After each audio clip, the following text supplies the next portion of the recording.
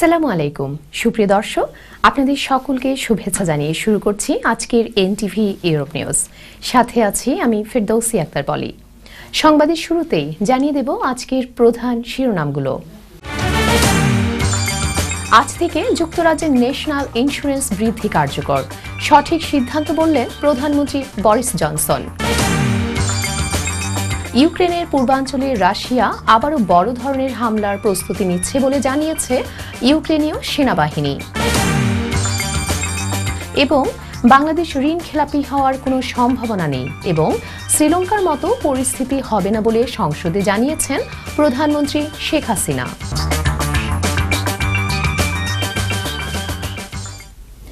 শুনছিলেন শিরোনাম এবার বিস্তারিত এনএইচএস এবং সোশ্যাল কেয়ারের জন্য বিলিয়ন পাউন্ড সংগ্রহের পরিকল্পনার অংশ হিসাবে আজ থেকে যুক্তরাজ্যের ন্যাশনাল ইন্স্যুরেন্স বৃদ্ধির সরকারি সিদ্ধান্ত কার্যকর হচ্ছে এতে লক্ষ লক্ষ কর্মী আজ থেকে বর্ধিত হারে ন্যাশনাল ইন্স্যুরেন্স প্রদান শুরু করবে সংবাদ মাধ্যম স্কাই নিউজ জানিয়েছে যুক্তরাজ্যের জীবনযাত্রার ব্যয় ব্যাপকভাবে বৃদ্ধি পেয়েছে এরই মধ্যে বিদ্যুৎ জ্বালানি এবং খাদ্যপণ্যের মূল্য বহুলাংশে বৃদ্ধি পেয়েছে এরই মধ্যে ন্যাশনাল ইন্স্যুরেন্স বৃদ্ধি পেল সরকারের ঘোষণা অনুযায়ী ১.২৫% ন্যাশনাল ইন্স্যুরেন্স অবদান বৃদ্ধি পাচ্ছে এর অর্থ হল যারা বার্ষিক ৯,৮৮০ পাউন্ডের উপরে আয় করবেন তাদের ১৩.২৫% হারে ন্যাশনাল ইন্স্যুরেন্সে অবদান রাখতে হবে এছাড়া যাদের বার্ষিক আয় ৫০,২৭০ উপরে তাদের ৩.২৫% হারে প্রদান করতে হবে সমালোচকরা এটিকে চাকরির উপর ট্যাক্স বলে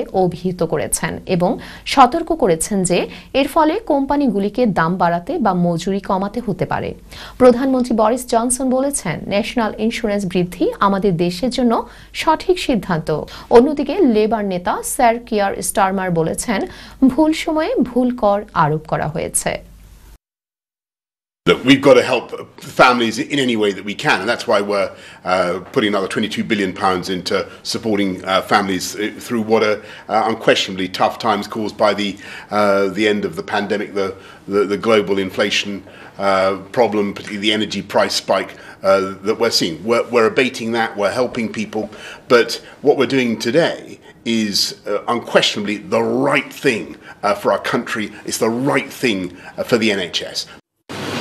We're in the middle of the worst cost of living crisis for decades and people are really struggling. Just last week, energy bills went up by hundreds of pounds and today the government chooses to increase tax on working people. And this isn't the first rise from this Chancellor. We've had 15 tax rises, if you can believe it, from this Chancellor. So we've now got the highest rate of taxation for 70 years. So this, I'm afraid, is the wrong tax at the wrong time, and it's hitting lots of working people and it's hitting businesses. And here at Bacup this morning, I've heard of a business that says because of the energy bills, because of this tax rise, they now won't be taking on extra staff. That's the human cost of this failure by the government.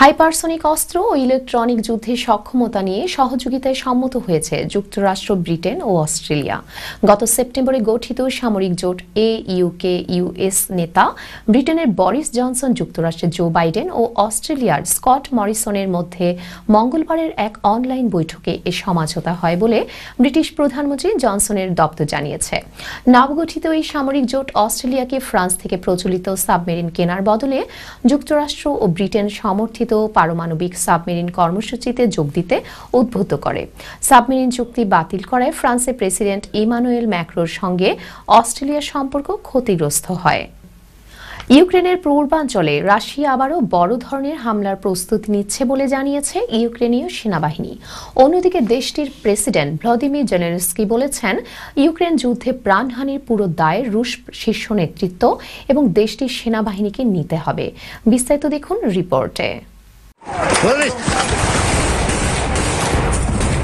যুদ্ধের ৪২তম দিনেও ইউক্রেনের বিভিন্ন জায়গায় রুশ বাহিনীর সঙ্গে চলছে স্থানীয় বাহিনীর প্রবল সংঘর্ষ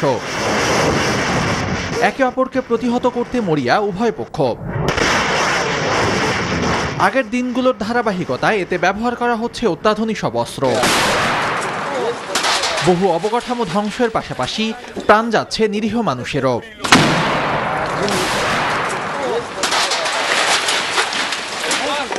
এর মধ্যেই নতুন করে আবারও পূর্বাঞ্চলে হামলা ছক কষা হচ্ছে বলে আশঙ্কা প্রকাশ করেছেন ইউক্রেন সেনাবাহিনীর মুখপাত্র।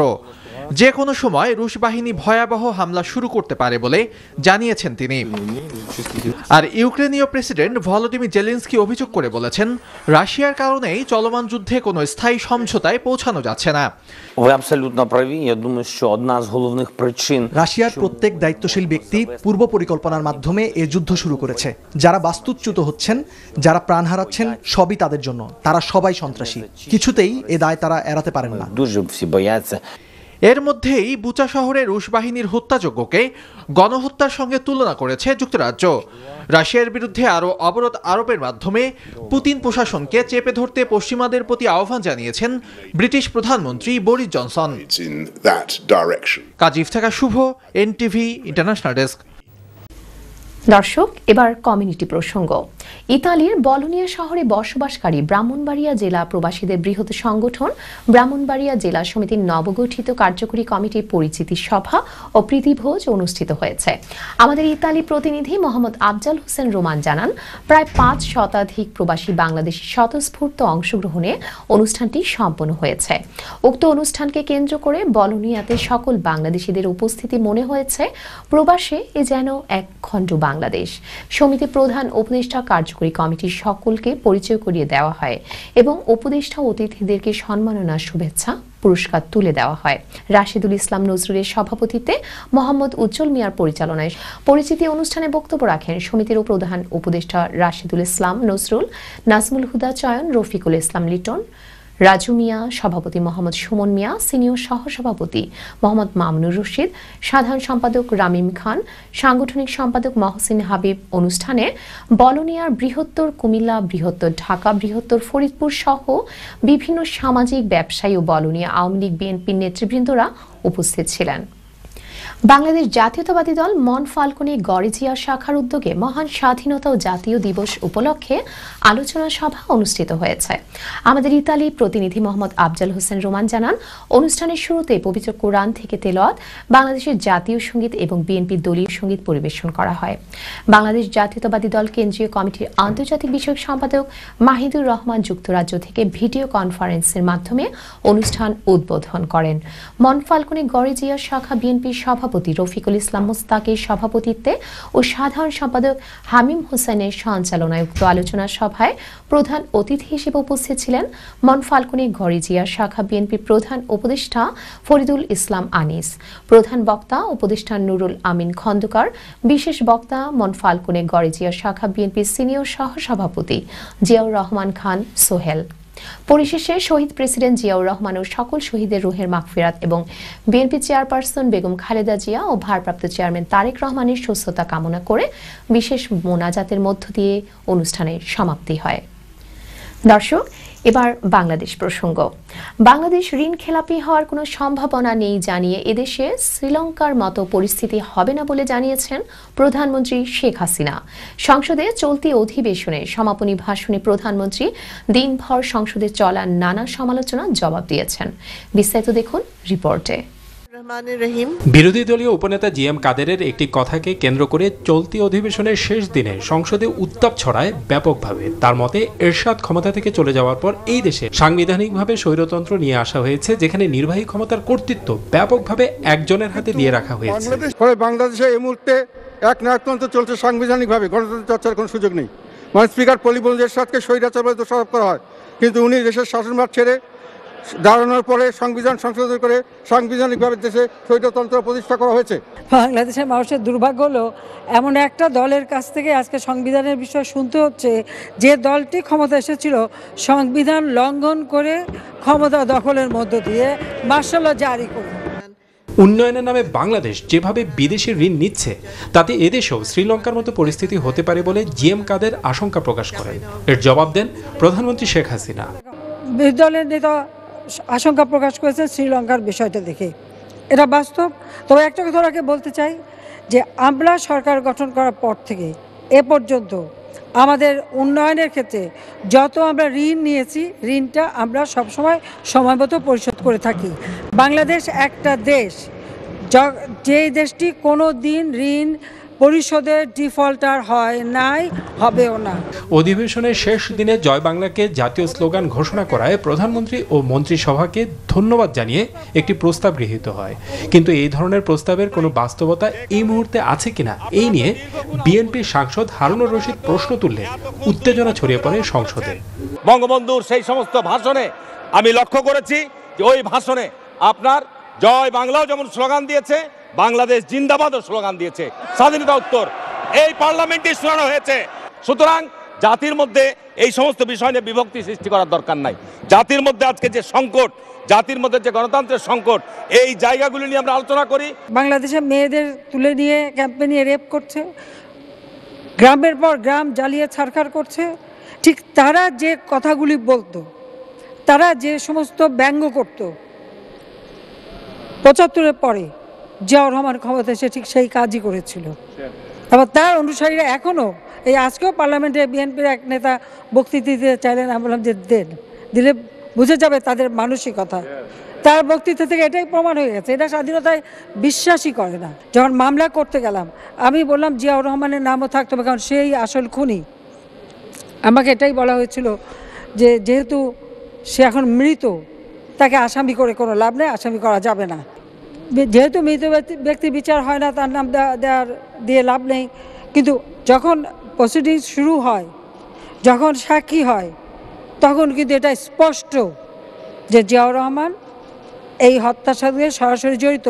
আর তাই যদি না হবে তো খন্দকার মোস্তাক তাকে একেবারে সাথে সাথেই সেনাপ্রধান করবে কেন? Ashikur Rahman Chowdhury, NTV news, Dhaka.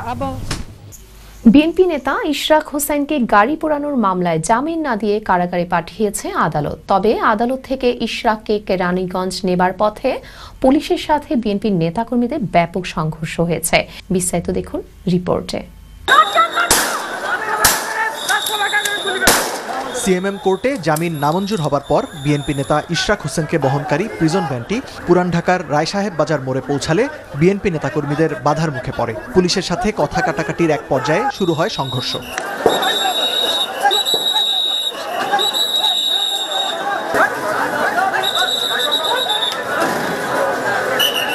ভাঙচুর করা হয় প্রিজন ভ্যান, আহত হন দুপক্ষের অনেকেই। পরিস্থিতি নিয়ন্ত্রণে আনতে লাঠিচার্জ, রাবার বুলেট ও টিয়ার শেল ছোড়ে পুলিশ। আটক করা হয় ৩০ থেকে ৩৫ জন বিএনপি নেতাকর্মীকে। এ সময় পুলিশের সাথে প্রিজন ভ্যানে থাকা ইশরাকেরও বাকবিতণ্ডা হয়।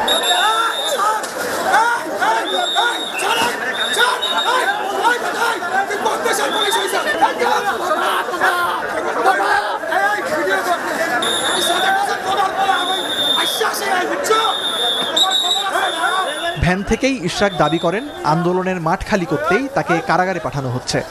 এখানে তারা একটা যুদ্ধ পরিস্থিতি তৈরি করে আমাদের নেতা কর্মীদেরকে আহত করেছে, অনেকের মাথা ফাটিয়ে দিয়েছে। আমি বলতে চাই, সারা সকলের প্রতি বলতে চাই যে এটাকে দমে যাওয়ার কিছু নাই। রাজনৈতিক আন্দোলন এটা চলবে, গণতন্ত্র পুনরুদ্ধারের আন্দোলন চলবে। আমরা কারাগারের ভিতরে প্রয়োজন হলে আন্দোলন করব। পরে কড়া পুলিশ পাহারায় কেরানীগঞ্জ কারাগারে নিয়ে যাওয়া হয় ইশরাক হোসেনকে। এর আগে বুধবার সকালে জাতীয়তাবাদী শ্রমিক দলের পক্ষে দ্রব্যমূল্যের ঊর্ধ্বগতির প্রতিবাদে মতিঝিলে লিফলেট বিতরণ করেন ইশরাক হোসেন।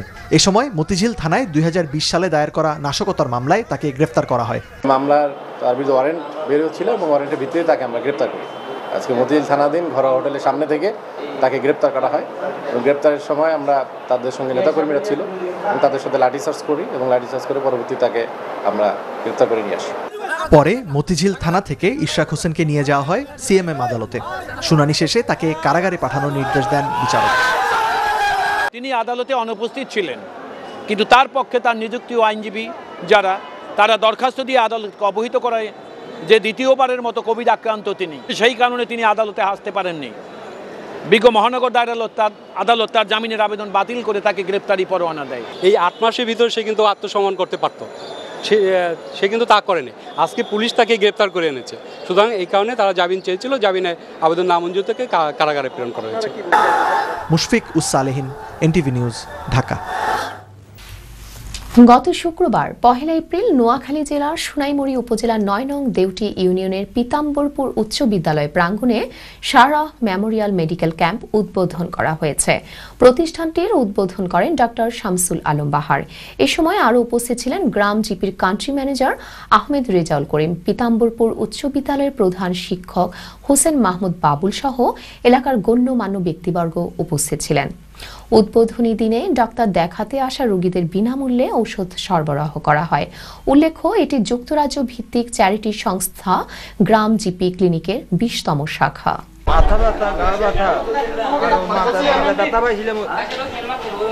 মাথার ব্যথা আছে, ব্যথার জন্য ওষুধ খেতেছি, এখন অন্য সাইড দেখা যায়, বোঝা যায় সাইড ব্যথা করে। এই ক্যাম্পে আমাদের গ্রামের গরিব এবং গরিবগুলোর উপকারার্থে আমরা এইভাবে বিশেষজ্ঞ ডাক্তার দেখাইতে চাই। সাপ্তাহিক এই এটা আমার মেয়ে সারা গত 6 মাস আগে ক্যান্সারে মারা গিয়েছে লন্ডনে। তার স্মরণে এবং তার স্মৃতির উদ্দেশ্যে এই মেডিকেল ক্যাম্পের আয়োজন, যেখানে আমার বেশ কিছু বিশেষজ্ঞ বন্ধুবান্ধব প্রায় 15 জনের মতো বিভিন্ন বিষয়ের বিশেষজ্ঞ ঢাকা এবং চট্টগ্রাম থেকে তারা এসেছেন এবং তারা এখানে ফ্রি রোগী দেখছেন। দর্শক, সময় হলো একটি বিজ্ঞাপন বিরতির। ফিরে এসে থাকছে সিলেট অফিস থেকে পাঠানো তথ্য ছবি নিয়ে সংবাদ। নিয়ে দেব সিলেট অফিস থেকে পাঠানো তথ্য ছবি নিয়ে সংবাদ প্রতিদিনের সিলেট।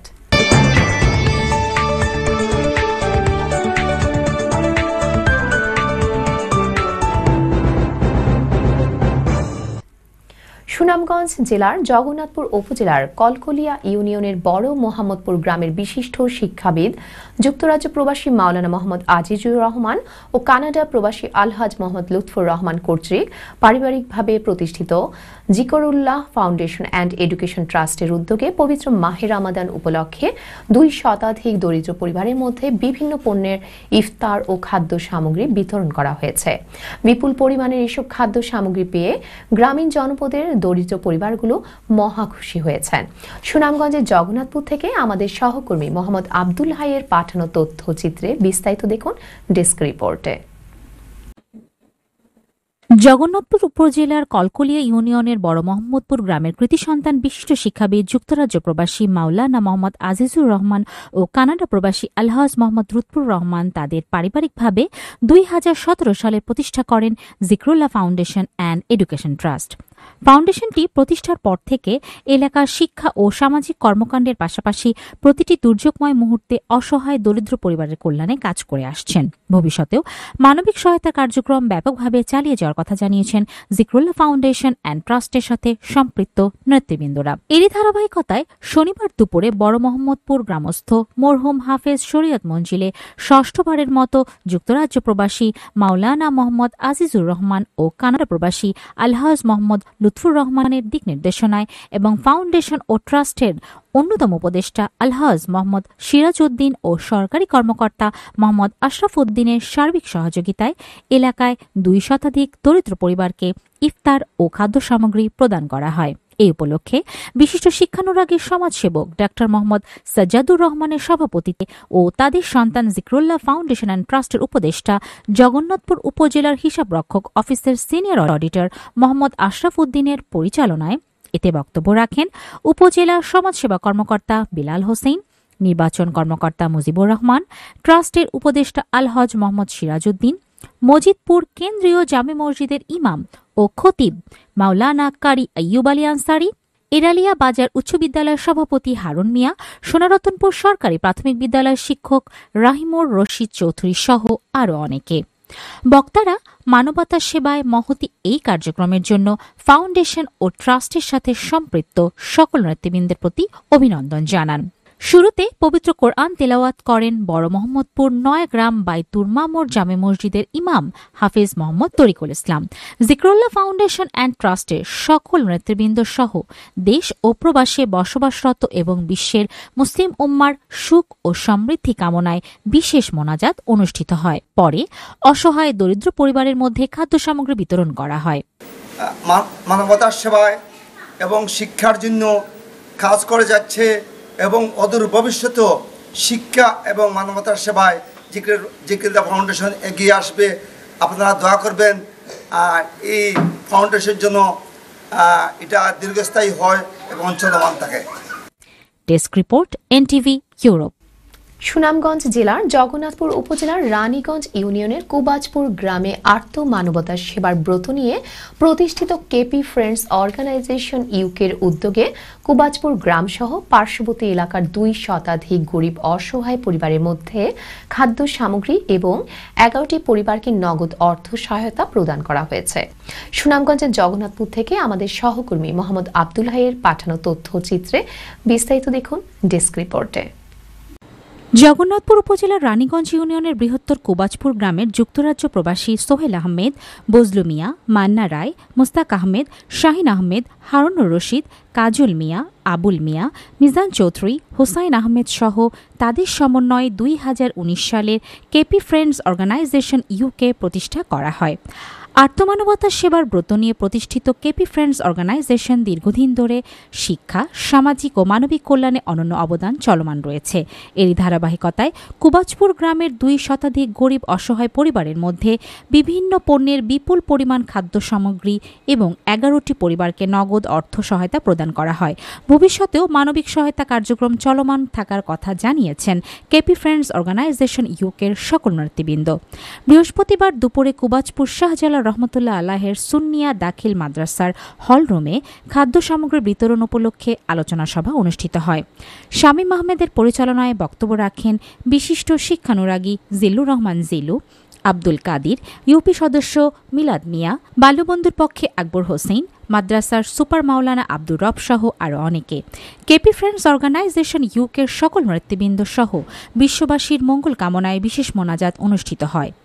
এ সময় বন্ধুমহল কুবাজপুরের আব্দুল বাহার, আবুল হোসেন মশাই, রিপন মিয়া, শাহেদ মিয়া, হোসেন আহমেদ, কবির মিয়া, মতিউর রহমান, মাসুম চৌধুরী সহ আর অনেকেই উপস্থিত ছিলেন। পরে বাল্যবন্ধু কুবাজপুর গ্রুপের বন্ধুমহলের সার্বিক তত্ত্বাবধানে প্রায় 35 কেজি ওজনের নিত্য প্রয়োজনীয় দ্রব্য সামগ্রী বিতরণ করা হয়। অর্গানাইজেশন যারা লন্ডন থেকে এই ত্রাণ বিতরণ করলা তারা বিশেষভাবে আমরা কুবাজপুর বাল্যবন্ধুর পক্ষ থেকে বিশেষভাবে ধন্যবাদ জানাই। তাদের জন্য দোয়া করি যে আল্লাহ তাআলা যেন তাদের সবাইকে হায়াতে দান করেন এবং এই ত্রাণকে আল্লাহর কাছে যেন কবুল হয়। এবং বিশেষ করে যারা প্রায় 200টি পরিবার যে সুযোগ পেয়েছে তার জন্য আল্লাহ পাক ওনাদের দানকে কবুল করে দুনিয়া এবং আখিরাতের নাজাতের উসিলা বানিয়ে দেন। Desk report NTV Europe. দর্শক, সংবাদ শেষ করব, তার আগে আবারও জানিয়ে দেব সংবাদ শিরোনাম। আজ থেকে যুক্তরাজ্যের ন্যাশনাল ইন্স্যুরেন্স বৃদ্ধি কার্যকর, সঠিক সিদ্ধান্ত বললেন প্রধানমন্ত্রী বরিস জনসন। ইউক্রেনের পূর্বাঞ্চলে রাশিয়া আবারও বড় ধরনের হামলার প্রস্তুতি নিচ্ছে বলে জানিয়েছে ইউক্রেনীয় সেনাবাহিনী।